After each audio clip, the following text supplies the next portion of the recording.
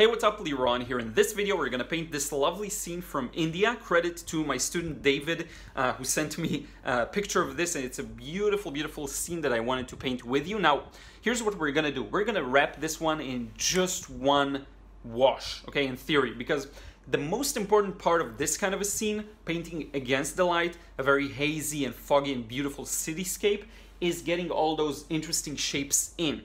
So it's a lot of negative painting and a gradated wash from white, essentially, to a bit of a mid to dark value, okay? And here you get to focus more on the shapes and more on the specific details. So this is what we're gonna do today, and now let's get to it. So here comes the drawing process, and I want that to reflect the simplicity of this painting, and there is a lot of beauty to it due to its simplicity. So what I'm gonna do is, I don't really have to draw anything but the highlights, because all of this is going to be one big shape that gradually goes from light to medium and to medium dark. Not really dark, but medium dark. Now around the center is where the perspective dictates this edge of the buildings and the roads and everything. So let me draw that in first. We have a wall here, and then a bit of at an angle like that. Beautiful scene from India. I don't know exactly where, so sorry about that. Here we have the shadow of the car, like so. And here we have the lovely cast shadows by the different structure elements. This, I don't even know what it is. It actually looks like a rigging or probably something that has to do with electricity. Looks like, you know, lighting, stage lighting rigging. But in any case, and here we have a bunch of shapes on the edge of this shadow as well, of course, but I don't need to get into too many details yet. So this is where the top part and the bottom kind of merge. Now, I'm not changing anything in the composition. Normally I would, but my emphasis here, and here's the motorcycle, my emphasis here isn't that much on composition. I want us to focus on this beautiful gradual wash, okay? So here's where it turns from kind of white to the lightest value we have. It's still kind of white, but very light. Then we have a hill with that antenna, and then just a bunch of different layers. Now here is where it gets interesting, because if you look into the distance, all you can see is just a bunch of random highlights that where the rooftops catch the light. That's all there is to it. So I'm just going to start putting in those random shapes here and there, like so. And you have to keep it as random as you can. The only thing I'm really concerned with is conforming to perspective where it influences the shape of the rooftops, okay? So obviously I want, for example, these two lines to be parallel, but it's very random still. And I know it may be scary for many, but trust me, this randomness is all you need to convey the message, even if we're going to change a lot of things significantly. Here's one of the probably main rooftops here, and it's kind of divided into, or maybe it's two separate ones, you know what? It looked like it's divided into different sections, but in any case, here we go. And that's the main structure here, beautiful structure. In fact, I don't know, looks like some kind of a spiritual or religious structure. But again, everything here is in the haze, in the shadow. So we're against, kind of against the light, yeah, because the shadows cast towards us. So the details here aren't as important. Obviously, you could go into more detail. You could do that. For me, in the context of this demo, I don't care about these as much. What I care about is showing you this beautiful shape that goes from medium value to a darker and darker value. Okay, it's this concept that will help you. The rest, the details, is a matter of patience and putting everything you see in, but it's not as hard, believe it or not, once you get the main shape in. Okay, so here we go, a couple of different shapes to justify these cast shadows, but and here we have the electricity pole. It's going to cast a shadow on the rooftop. This is all going to be improvised. You may need, depending on your skill, more details, less details, but this is a good beginning. I think this is a good starting point, even if you're not as experienced, okay? So just a couple of rooftops here and there, couple of smaller ones there. Remember, the farther along it is, the smaller it gets. all of these small highlights, okay? You want to make sure to keep that in mind because objects in the distance are farther. And here we have this, I guess, kind of a shed, and it has this large shape that justifies this shadow, okay? And with that, we're pretty much done and ready to paint this. I screwed up the angles of some of these elements. So here we go. Now the color scheme is pretty subdued. There isn't anything too strong. So I'm going to use French ultramarine. I want to avoid the phthalo that can be very vibrant and kind of awkward in these situations. I'm going to use a type of alizarin crimson, Quinacridone Rose type of red, and a yellow ochre. These will give me a very subdued palette. But what I do want to take and have in mind is the distance has to be very pale gray blue. To create this sense of depth, I want to start with a very pale neutral color. So here we go, and if you don't know, use a test paper. That's what I always show my students. You just test it out and see, is it good? So this looks pretty gray to me. So I'm going to use that as it is. And the thing is, let me talk a bit about strategy as I paint, okay? I'm going to do my best here. I'm going to start with white, so pure water. You see? Pure water here because it's almost white up top. And then what this will do is allow me to break in with some color and have a very gradual transition, like so. See?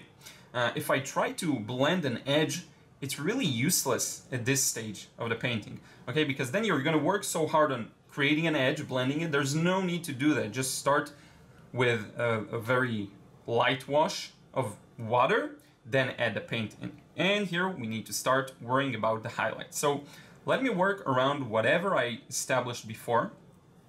Some very simplistic highlights. And as you can see, the brush I'm using is pretty huge, showing you how it doesn't matter if you're super duper accurate with where your highlights are. What matters more is that you place them in strategically in the right overall placements. Now, one more note. Sometimes I do an initial wash of yellow to bring that sense of sun and strong sunlight. Here that won't be necessary because the white or highlights are so pale that the fact that Saunders Waterford, which is the paper I'm using here, comes a bit tinted. It's not perfectly white. That's going to be enough for us, okay? So this is why I don't need to do any more than that. Now, notice what happens. It's a gradual transition from light to dark, so I need to darken it the closer I get. I need to warm it up the closer I get, and I need to avoid the highlights while I'm doing that. This is really the kind of bread and butter of this wash, which is, funny enough, gonna play the role of perhaps 80% of this painting. 80% of this painting is gonna rely purely on the wash I'm doing right now. So after we finish with this wash, we're essentially done with 80% of the painting. It's quite amazing, actually, think about it this way. Now what you could do while you do this is combine it with some wet and wet and put in some shadows under the buildings. I'm going to do that in just a moment, and I don't know exactly what the result's going to be like. I didn't practice painting this beforehand. I usually don't, but it's a scene that I don't necessarily paint a lot of, so the result may not be really the best. But what's more important for me, for you, is to follow my thought process, okay? My train of thought, and see this unfold live, well, as live as it can be. The video isn't live, obviously, but I am narrating it as I do it. Now here we get to the main rooftop, which is actually going to be a good spot to slow down, take a look at what we've got. Use a spray gun if you have to preserve the wetness. Just go spritz, and you're good to go. And maybe consider adding in some darker shadows near the bottoms of buildings. So let's do that, just for fun. Let's see what we can come up with. So I'm just getting a bit of a darker mix going on here. You need it to be a little dark, but not too dark. And I'll just drop in some of that here. You see, and that gives this kind of a meaning. It's a wall of a building or something like that, okay? It's not just a light area and then below it a flat wash. You see how that gives it a meaning? You don't want to overdo it. I'm not going to put it under every single highlight I have here, but some will do. This will work out, okay? Another thing that you kind of need to do at the same time is do these lines. You see inside the rooftops there are these shadows that you want to get to further create the shape of the rooftop. Some lines, antennas, things like that, different elements cutting through the rooftop, okay?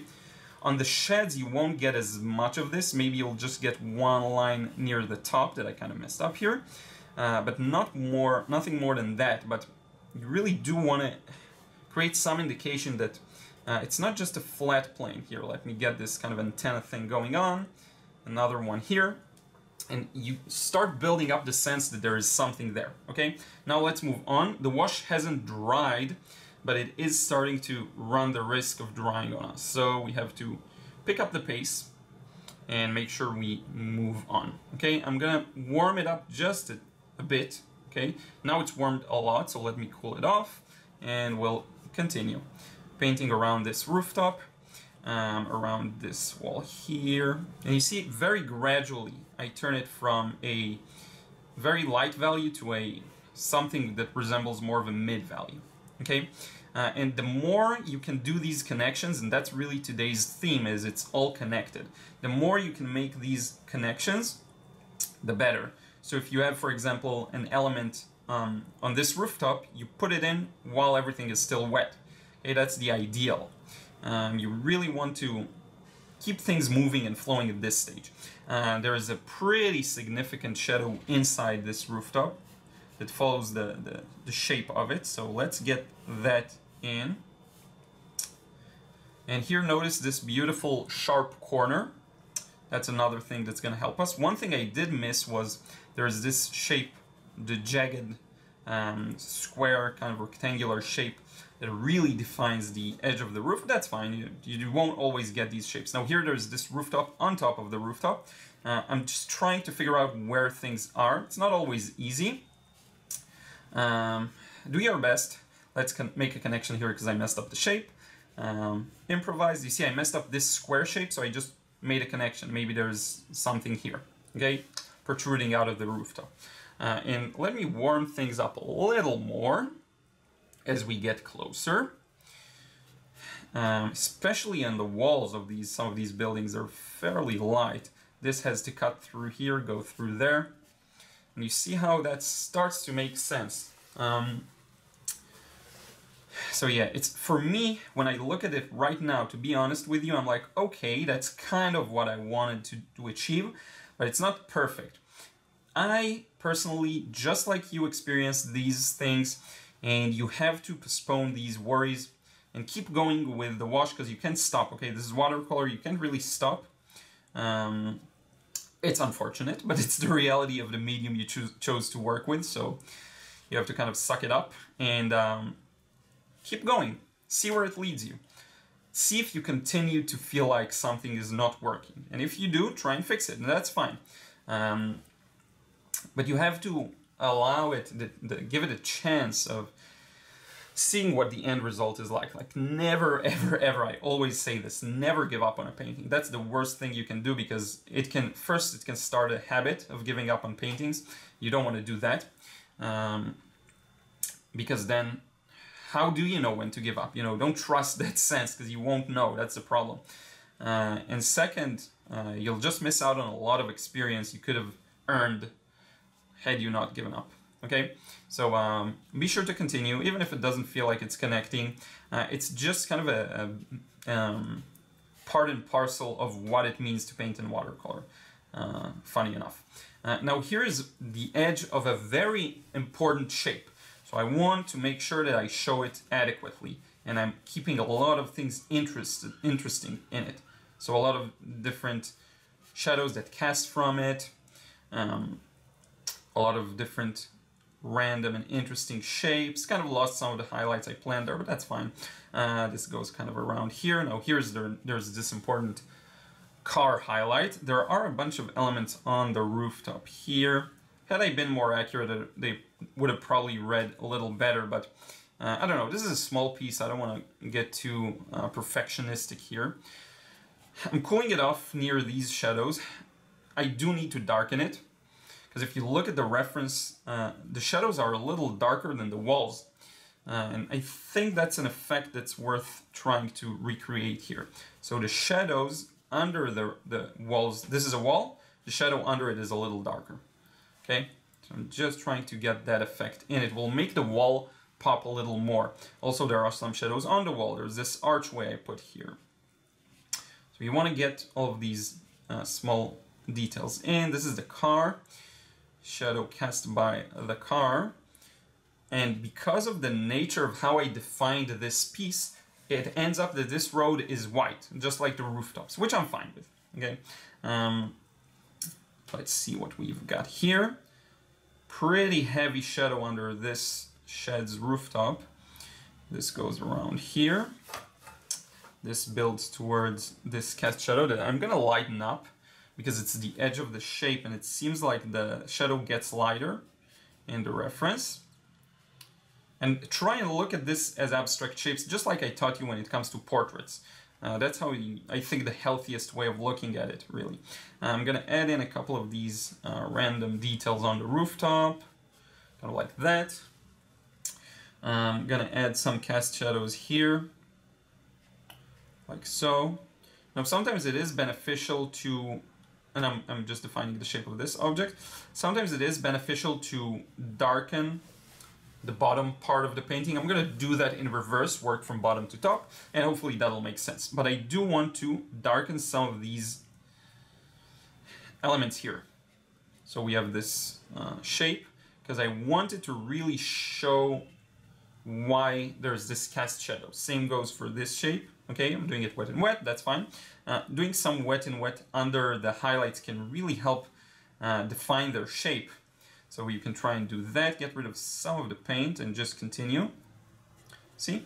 I could go back here and make this a little darker yet again. Make this wall to the side of this small shed a little darker yet again. Like so. And I think with that we're pretty much good here. Again, nothing perfect. I could start adding in some windows to the buildings. Let's make them a little lighter. Like so, just a couple of, you see how these windows really give it some depth. You could do this once it's dry. I do want to try making the most out of some of these wet areas, okay? There's a deeper shadow here, a bit of a shadow under there, a bit of this here, a bit of this there. Just looking at it and even randomly adding some details here and there. Some cast shadows. Some chimneys, you know, whatever it is that will help define the shapes of these different elements. Shadows under highlights tend to look good, so I'm doing a bit of that. A bit of windows here, and notice how this was just one layer, and hopefully it starts to make sense, okay? Now let's do this. Let's turn it upside down, okay? And by the way, this is really nice. And just do a warm wash starting from top to bottom. So let me go like this. Let's pull out some more red here. I feel like there isn't really any color here, so let's balance it out with this corner. We don't have to, but I thought it would be cool. And then what we can do is we'll just soften this edge, but then if you really want to just purely soften it, you just take your spray gun once again. Just watch out for what you already put in and kind of let it flow in some areas, some select areas. Then if you want to increase the angle of paper, you'll get a bit of a better flow. Now, it's very hard to blend these away, so what I would recommend you do is you grab a piece of toilet paper and look what I'm doing. All I'm doing is going over them, okay? And hopefully we'll get, so we smeared some of the paint, but that's fine. If we turn it upside down, you see, we got that smooth transition, okay, which is what I wanted. This is a bit of a mess up, I'll be honest with you, but that's fine. I can actually try and lift it. Let's see if it will work. Just this area. Just make it a little lighter, but that's still, it works out fine. Now let's put in this bicycle guy. It's funny, I said 80% will be done, but it's kind of, I think it's kind of 90% done, and then it's just optional if you want to add anything else.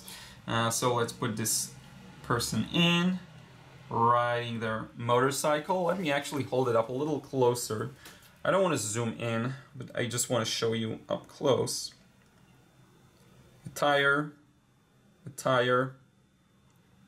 person, And then the shadow is a little lighter, so let me go a little lighter here. Add a shadow in. This area is still a little wet, but it's gonna work out nicely. And I think with that, we're almost done. Now, what you could do is start adding in just in dry brush to the areas that already dried. It's a bit of a risk, so make sure it indeed dried. But some of these areas up top, you can just start putting in some of the details, and it won't smear because you're using such thick paint. So just going over some of these. You don't want to go too heavy in the distance because remember, things are getting pretty light there. But just in the structures that are a little closer to us, there's this thing we have to justify. So let's put that in right now. Let's make it really dark and make it pop. It goes kind of like, let me get some more paint. Dry brush is such a tricky technique, but here we go. Now it makes sense that we have this cast shadow.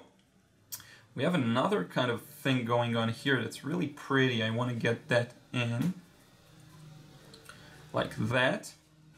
And what we can do to get some of these things to pop is actually bring out the white gel pen or opaque paint, whatever you want, and just go over some of the edges like that. You see, and just makes them show a little better. We could go even up top here, up top here.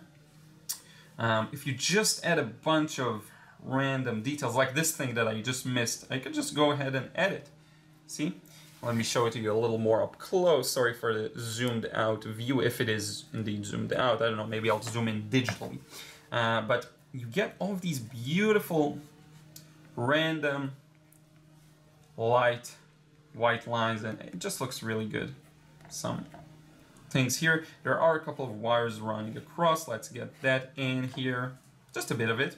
A lot of elements here on this thing, a lot of elements here on this thing, so to get those in, we do have to justify the kind of horizontal shapes here, so let's do that. And I think I'm gonna call this one done. It's highly atmospheric. Here's, by the way, another thing you can do. You see this beautiful antenna? We could try and add that in with a very wet wash. Let me make sure it's not too dark. This is a little too dark. Let's take a bit of water. Let's try it out. If we just add in this antenna here, you see like that. And notice how it just gives it some more depth. And then I can add a bit of darkness next to it. You see, and it creates this interesting separation. I don't want to go overboard, so I'm just grabbing a bit of water and I'm blending that right into what I already have. Blending is hard, so don't be too hard on yourself if it's hard, if you don't get it right. I'm actually going to use again this trick to blend off this edge and to perhaps blend off this edge and blend off this edge. But now you get a bit of an interesting thing going through into the depth here. See, just an interesting element to have. This is pretty much done. I think it's a good time to wrap it up. And let's do that face to face. So I hope you enjoyed this video and seeing this process unfold with me. Again, I said 80%. What ends up happening is that it was 90% done as soon as we finish this wash. So this is how a scene that looks incredibly complex in the beginning turns into something very simple. You saw the drawing stage, you saw how simple of a manifestation I created of it, because that's what matters to me here. Okay, again, different styles, different strokes. If you're into showing different details, you do it your way. I'm just giving you my way and how I approach this. Doing it larger, I would give more thought to where I put the highlights in, the different shapes that are created, especially in this area. But this is such a small piece that I think what matters more than the details is the flow. But if you work on a larger one, obviously you'd want to be a little more careful here. This is why I love smaller pieces. You can focus on the main thing with watercolor, which is what I love the most, okay? So I hope you enjoyed this one. I want to remind you, if you're struggling with watercolor, be sure to check out my frustration-free watercolor course. The link is always in the description box below. I think it really solves that problem, shows you how to simplify exactly in this kind of a way, so that every scene you look at that is incredibly complex, you'll learn how to deal with it in a better way. And just simplification is something I want to deal with a lot in the upcoming weeks and months. Okay, so I hope you enjoyed this one. I will see you again in the next vid real soon.